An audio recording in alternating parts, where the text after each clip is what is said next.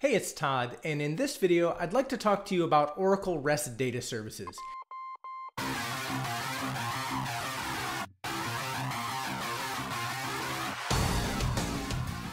In this video, I'm going to introduce you to something called Oracle REST data services, which is also known as ORDS. Now, there are other intro videos for ORDS out there, but I'm going to be talking about ORDS a lot in my next few videos to show you how I use it with IoT devices to persist and retrieve data from my Autonomous DB instance. So I wanted to get my own introductory video online so that I have something to refer you back to in my future videos. Let's dig in. So what exactly is ORDS? It's simply a way to get data in and out of Oracle DB using REST instead of SQL.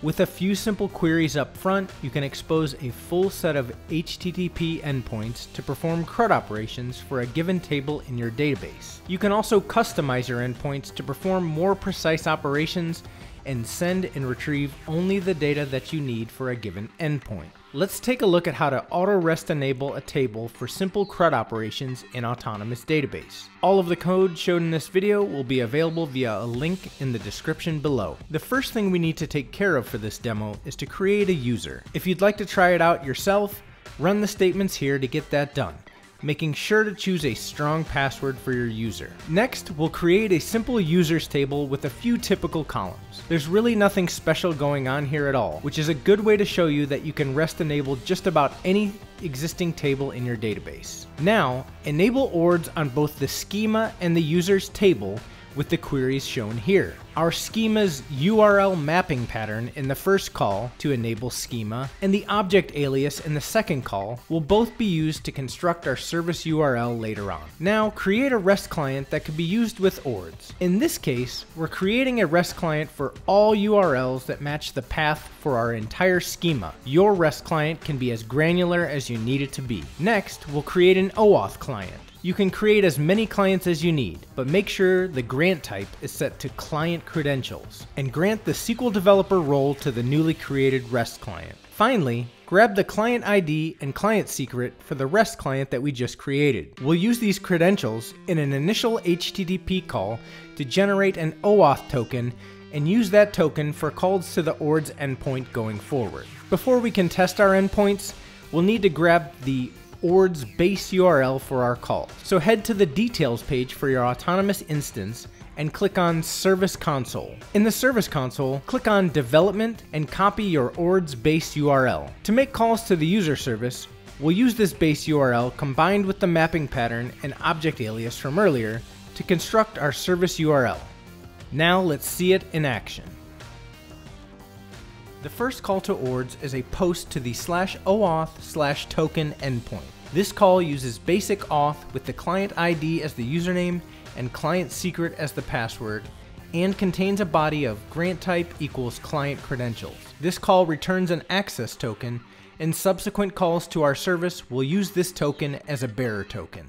To create a user, we make a post request to the /users endpoint, passing a JSON representation of the user in the body of the request.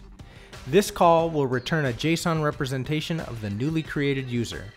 Note the ID and created dates are populated in the returned user.